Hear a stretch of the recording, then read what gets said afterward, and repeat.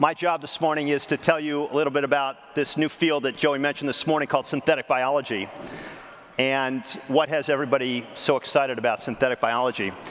So what is synthetic biology? So the idea of synthetic biology is using synthetic genes to program not microprocessors, but microorganisms to make devices, sensors, or chemical factories that can build pharmaceuticals, renewable chemicals, new foods. So how does that work? What do I mean by programming synthetic biology? So actually, programming happens at two different scales within biology, within synthetic biology. The first scale is seen down here in this lower left picture. This is a piece of machinery, molecular machinery, that exists within all of our cells called a ribosome. And basically what it does is it can read a program, a set of synthetic genes that's seen in turquoise in the bottom, and that gets threaded through this machine. And every 3 bases of this piece of DNA, these bases are called nucleotides, every 3 of those is called a codon, and every 3 of those codon codes for a building block of a protein called an amino acid. And so as this tape gets strung through this piece of machinery, it instructs or programs the ribosome to build proteins for us. This is reminiscent to the early computers that we had, the early tape computers. The only difference is that this is about 1 million times smaller than what's going on in the early computers. And it's really the only way that we know of, the only tool that we have of actually being able to build at the molecular size scale programmatically. So what can we do with that? Well, one thing that you can build from proteins, in addition to the structure that makes all of us as people, the structural proteins that build organisms, is that proteins can also fold up into 3-dimensional shapes and create catalysts to drive chemical reactions. Those catalysts are called enzymes. And we can make a whole program of those enzymes and drive a set of chemical syntheses that start from an initial input, like a glucose molecule, and 5 or 10 steps later produce an output, like a 1,3-propanediol. This is an example from DuPont of a polyester that, as Joey mentioned this morning, is vastly less expensive, more energy efficient than the similar exact same molecule that's made from petroleum feedstocks.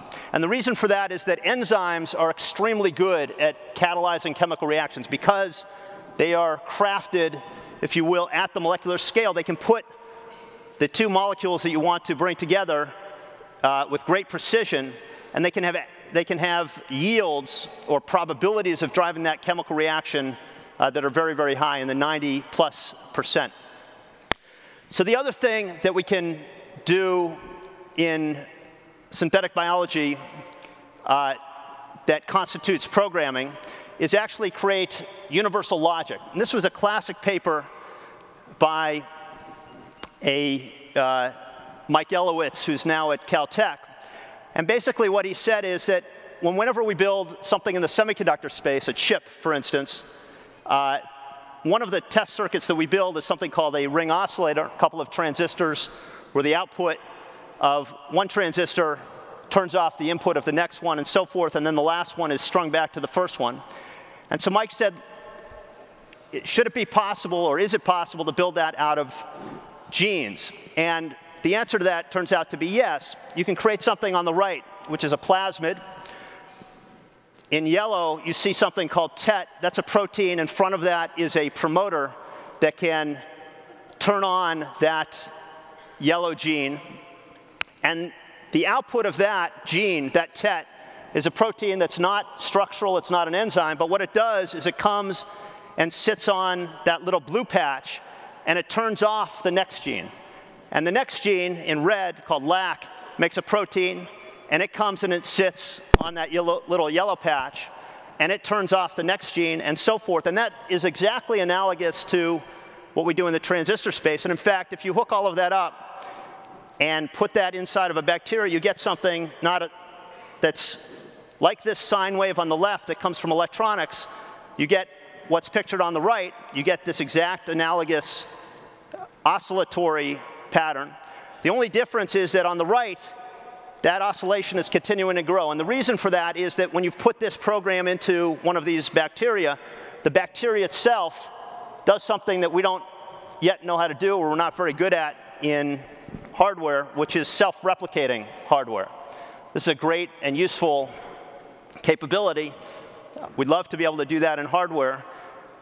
Biology is very, very good at that, and it's so good at that that it can replicate the program that's running inside. And if this video plays, you'll see on the left, these are these bacteria that are running these little ring oscillators inside. Really, really cool devices. Now, one problem with this is you can see that they quickly get out of phase because there's nothing that is phasing up all of those programs as they're running individually. But if you extend that a little bit and you make a little bit of communication between the two cells, or between all of the cells that are running this program, you can get them all to sync up. The program that does that is pictured on the bottom. That's what's called a genetic circuit or metabolic circuit. And this is the way that we program devices like this. So I just want to quickly remind all of us kind of what this process looks like in the silicon space, and then think about where we are in synthetic biology. So in the silicon space, when we want to make a new product, we go into a design library on the upper left. We can pull down circuits that harness the intellectual fruits of an innovation from around the globe. So these libraries are populated with circuits that many different people have designed, and I can suck those down. I can design a circuit that I want. I can go into a fab, and about 3 weeks later, I have my first working silicon. So the question is, where are we in the synthetic biology space?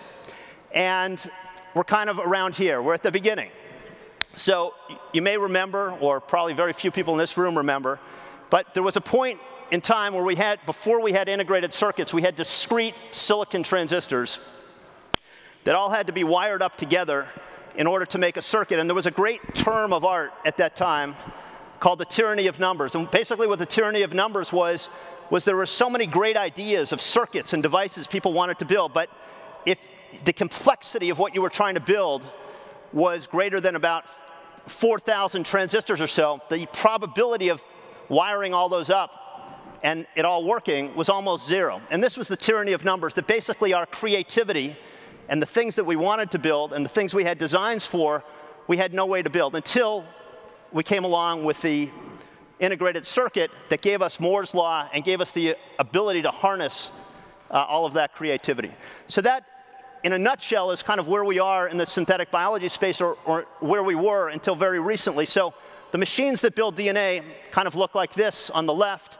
They have a number of different reagents. These are the bases of DNA, AGs, Ts, and Cs, the nucleotide bases. And this machine can basically build one strand of DNA at a time. It takes about 5 minutes to add each base of DNA. And remember, I want to build things for a typical program. I want to build things that are about 10,000 to 100,000 bases long.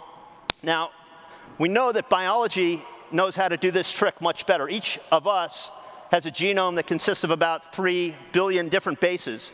So we know there must be some machinery inside of all of us, inside of all of our cells, that is extremely good at writing DNA. And in fact, that piece of machinery is called polymerase. That's another piece of protein machinery. And it can zip along a piece of DNA, copy a DNA, and this is how our cells replicate. And it does a brilliant thing, which is, unlike the chemistry and the box on the left, the DNA synthesizer, what this piece of machinery can do is, as it's zipping along at about 1,000 bases a second, not once every 300 seconds, but 1,000 times per second, it's putting down a base. It checks. It has a little error correcting module. And what it can do is look and see that each base that it puts down is absolutely the correct base. And because of that error correction at the molecular scale, it allows this piece of machinery to move very, very quickly. So when we kind of looked at this problem and said, what's the big missing thing that we need in the synthetic biology space? It's really to create a fab, to create a Moore's law or geometrically scaling fab for biology that we can build all of the things that we want to be able to build. And so the way that we did that was we said, let's build a capability, and this is together with colleagues from Harvard, George Church, and Drew Endy, who's now at Stanford. Let's go build a capability where we can design on the computer the programs that we want, go build those onto a chip. These chips look something like this. You have about 1 million spots of DNA that are all separately programmable. And then we can apply the same kind of error correction so that we can, as we build, we can correct any errors that occur.